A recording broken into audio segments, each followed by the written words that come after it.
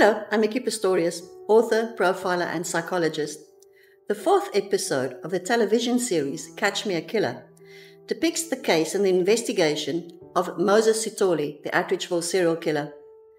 I remember us weekly finding bodies scattered on the veldt on the outskirts of Atteridgeville, and the total disregard for any human dignity.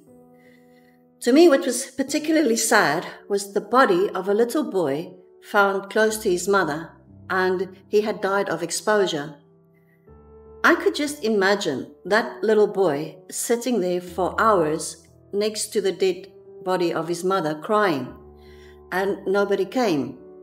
And eventually, as her body began decomposing and attracting rats, he must have crawled away where he was still crying until eventually a day or so later he died of thirst or hunger. The agony of those crime scenes now lie buried between the houses that have been built over the crime scenes in Atteridgeville. Atteridgeville was established in 1939 when South Africa was still a union, and that is a dominion of the British Empire, and it was ruled by a Governor-General who represented the British monarch. So it was established about 9 years before the election of the apartheid government in 1948. It was named after Mrs. Atteridge, who was a philanthropist, and she was a black activist, and she was the deputy mayoress of Pretoria. And she endeavored to improve the living conditions of black people that at that stage lived in Marabastad, which was a shanty town in Pretoria. Atteridgeville provided amenities such as brick housing and lighting, electricity and toilets, and there was even a train that took the people to the Pretoria CBD so that they could work there. Our first record of an Atteridgeville serial killer was called Elias Zitavutsi, because Moses Sithole was unfortunately not the only one to claim the title of an Atteridgeville serial killer. Now, Elias Zitavutsi hacked 16 women to death in the 1950s, and we suspect this was racially motivated because they were all white women, and he was apprehended when he sold the item that belonged to one of the women, and he was then hanged in November 1960.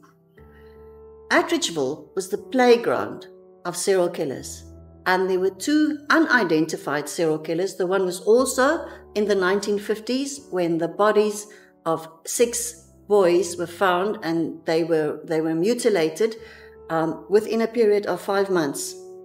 And then later in the 1970s, there was a person called the Iron Man of Atteridgeville, and he bashed 7 people to death as they were walking from the shebeens, which is the local pubs in Atteridgeville, on their way home. These murders, both unidentified, ended as abruptly as they had started. And then from 1974 to 1978, 19 pubescent girls were found slaughtered. So in a period of 4 years, this investigation was completely derailed by the peculiarity of the suspect, who was called John Harvey. Now, John Harvey was a policeman that worked in the mortuary, and what he did is his peculiarity eventually was a paraphilia, but it presented as muti. Now, for centuries, Africa and South Africa has been scourged by muti murders. And muti is powerful medicine made from harvested body parts used by witch doctors to cure illnesses and to ward off evil and bad luck. Sometimes the witch doctors would harvest these body parts themselves, or they would buy it from people who harvest the body parts and sell them for profit. Muti is more potent if it is harvested from a victim while they are still alive. Now, witch doctors are not traditional healers. there is a distinct differentiation between them. Traditional healers do not use body parts, and I will discuss this more in full in one of my later videos. So John Harvey one day had to dissect the body of a pretty young girl, and as he was making an incision into her throat, he experienced an unexpected arousal. Now, John had been impotent for many years, so he just didn't expect this. A paraphilia develops when a certain stimulus, and in this case, cutting the girl's throat, causes a pleasant physical reaction, the arousal. And this leads a person to search for similar stimuli to re-experience this pleasant reaction. And the more the process is repeated, the more fixed the fixation becomes until it eventually overrides any other arousal stimuli. It is one of the most potent reward systems for a human being, and John's fixation boded ill for many of the young girls of Atteridgeville. So John was dishonorably discharged in 1972, and we do not know the reasons. As I've often explained, when serial killers experience some kind of disappointment that makes them feel inferior, in order to restore the homeostasis of their psyche, they kill, because that makes them feel omnipotent. There is no greater power than having the power of somebody's life literally in your hand. It makes them feel godly. So a year after he was discharged in 1973 in Atteridgeville, the bodies of little Margarita and little Patricia Joliet were found with their throats slit. And then in 1974 as well, in Atteridgeville, a 7-year-old Helen Ramskin body was found with her throat cut. In 1975, he moved to Louis Trichardt, which is about 400 kilometers north of Atteridgeville. And there a young girl called Mavis Masekwaneng was walking in the street, and her friends were playing in a playground, and they saw a man following her. They didn't pay this much attention until a little while later, Mavis came running to them, clutching her throat, which has been slashed. And she lived, but she was bleeding, and they covered her in a blanket, and they took her to a police station where, unfortunately, she died. That happened in March 1975. In April 1975, in Atteridgeville, a little girl called Oma and her friend was playing in a playground. And a man approached, and he offered Oma money to buy him some cigarettes. And the friend saw him following Oma to the cafe to buy the cigarettes. And the next day, her body was found in a dam in Atteridgeville. So by now, his tally was 2 victims in 1973, 1 victim in 1974, 2 victims in 1975, and 2 victims in 1976. And these were known victims. There could have been more victims. And then in 1977, his tally escalated to 5 victims. In April 1977, he again moved to Louis Trichardt, and quite close to the playground where he had previously attracted Mavis, there was a little girl called Rosina Magnetka. And she survived, and she told the police that the man dragged her into the veld, and he sat on top of her, and he cut her throat with a piece of sharpened corrugated iron. So now the police knew what the murder weapon was. And then in May 1977 in Atteridgeville, a man was walking his dog near the Kalafong Hospital, and there he came upon the body of 7-year-old Gemma, and her throat was slit, but also there was flesh missing from her leg, which could point to Muti, but it could also point to cannibalism. So as later in our investigation in Mitchell's Plain with the station strangler, and the community was in uproar, that was in 1994. In 1997, the community of Atteridgeville was also in uproar because their children were being slaughtered. And since body parts were missing, the logical conclusion was that these were Muti murders. These children were not raped or molested. So, as in the case later of Mitchell's Plain, the Atteridgeville community turned about on itself, and pandemonium reigned and broke loose as they attacked and stormed the houses of the traditional healers. And there was paranoia because the traditional healers feared for their lives, and the community feared from retribution and spells by witch doctors. So in 1997, amidst this chaos, little Lekhoa also, Zondi, she told her aunt that she wanted to visit the house of her mother. And a few days later, when her mother arrived at the aunt's house, they realized that this little girl was missing. Okay. So a man that was tending to his flock of sheep near the Kalafang hospital, found the body of this little girl. And again, her throat was cut and flesh was missing from her leg. And then the next day after her body was found, the body of 10-year-old little Eva was found, and she was alive.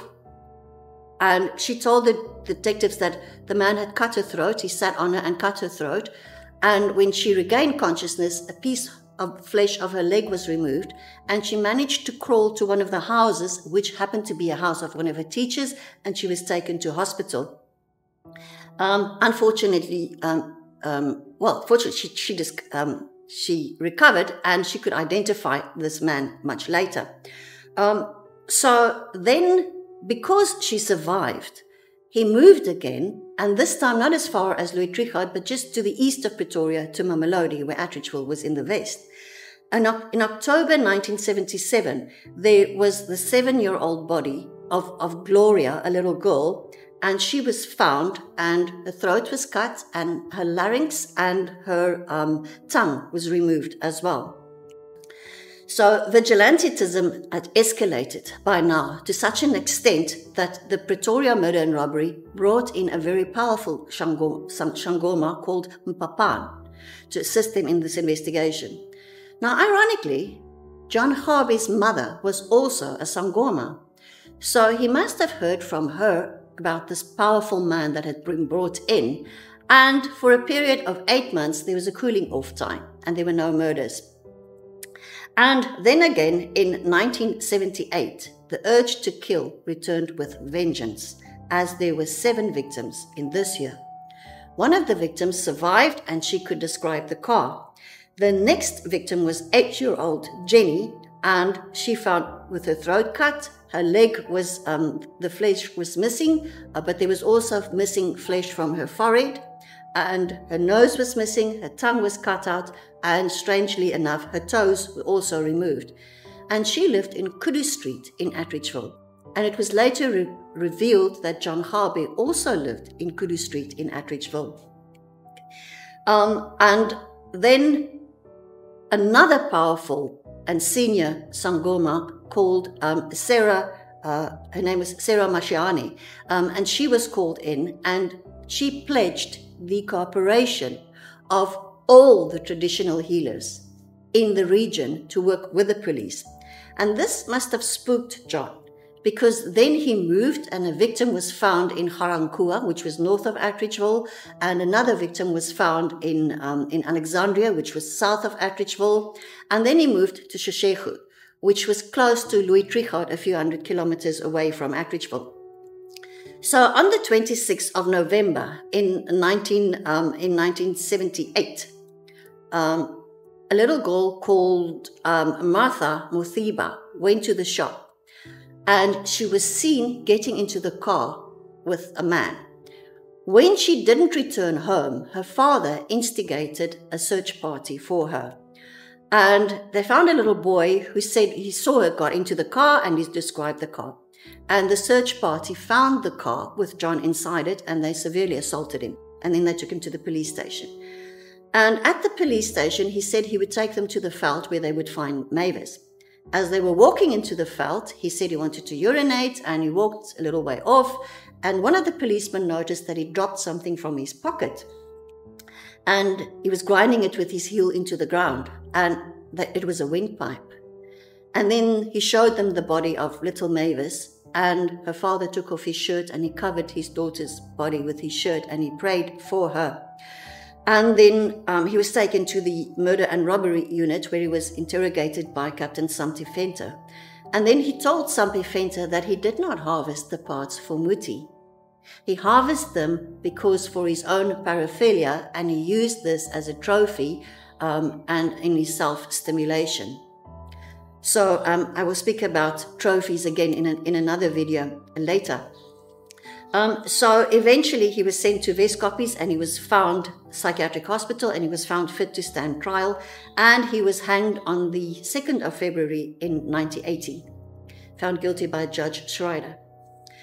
Now, 8 years later, between 89 and between 88 and 89, there was called Johannes Oupa Mashiane, and he was dubbed the Beast of Atteridgeville because he sodomized and stoned to death 8 boys. Now, 2 of these little boys survived, and they explained to the detective called Captain Jan Kuchlenberg that this man had a droopy eye and he had a tattoo of a dagger and a cross on his left arm. So the police at least had a description of him. And then in July, a man jumped in front of a car in Marabastad. And the next day at the morgue, the police identified this as the body of Oupa Johannes Mashiane, the Beast of Atteridgeville. And it was then revealed that he actually started killing the boys a day after he was released from prison for killing his girlfriend. So, after John Harvey was apprehended and hanged, it seemed like the little girls of Atteridgeville were safe again to play in the streets of Atteridgeville. However, years later, in their 20s, in the early 1990s, around about 1994, they stood the chance of becoming the victims of Moses Sithole, an Atteridgeville serial killer whom we investigated. And Moses was apprehended in November 1995, and he was eventually convicted of 38 murders and 40 rapes and sentenced to 2,410 years.